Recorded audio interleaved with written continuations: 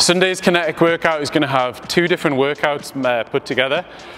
They're both going to be 6-minute AMRAPs with 2 minutes rest between. The first 6-minute AMRAP is going to be kicking off with 10 down-ups. Okay, so chest to the floor, snap the feet in, fully open the hips at the top. So 10 of those. 20 air squats, again, really focusing on our technique, lifting the chest, making sure we're ingraining good movement patterns. And then 30 narrow mountain climbers. So hands really close. I would encourage you to try and get to the point where your thumbs are almost touching. We're gonna go in and out with the knees for 30 reps. Repeat for 6 minutes, and then we're gonna have a 2-minute breather.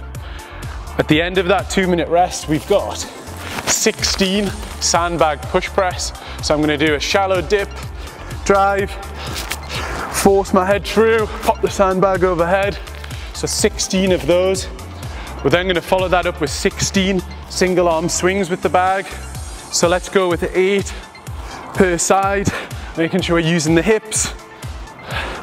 8 per side.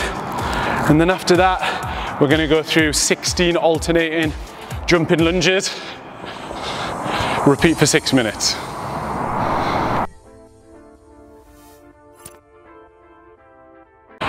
After the workout on Sunday, we've got another extended flow piece.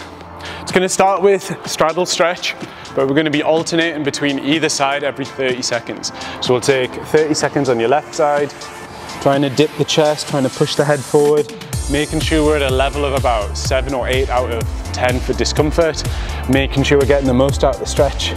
30 seconds on the left, 30 seconds on the right. We're going to do that for 3 minutes, and then we're going to follow it up with 1 minute of cobra stretch.